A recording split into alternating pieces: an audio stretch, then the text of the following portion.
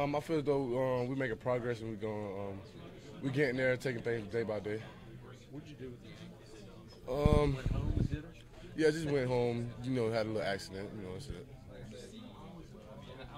And the guys who've been kind of taking your space and helping out while you've been out, Davon Wilson. Yeah.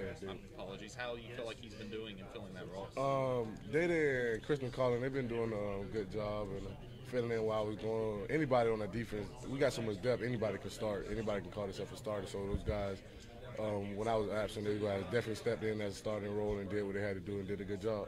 What have you been telling them, though, just since you've been observing on the sidelines? I just been sitting back and just trying to be like a coach to them. Just coach them up on things they do wrong, and then pat them on the back when they do things right. And make sure they're in the right spot at the right time. How much are you able to do now? I'm full go. You're full go. Full go. Anything and everything.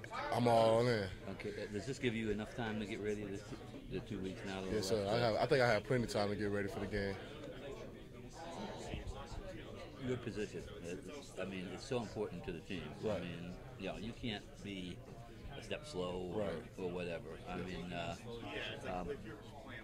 talk a little bit about, I guess, what it takes to play. I guess to play Spurs, you just got to be a physical guy, that can make tackles in space, come down, take on tight ends, blitz off the edge, beat backs, get the quarterback. But also you got to be able to go out there, cover slots. You got to be able to stay in coverage, go back deep, Do everything but punt, huh? Yeah, do everything but punt. How are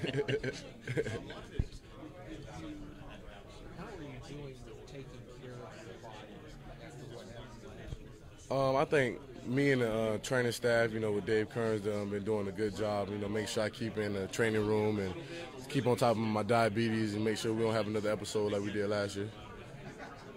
Is that a dramatic change?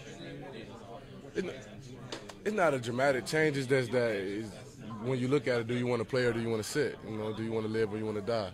You feel me? You just got to take care of yourself. You got to do what you have to do to stay on the field.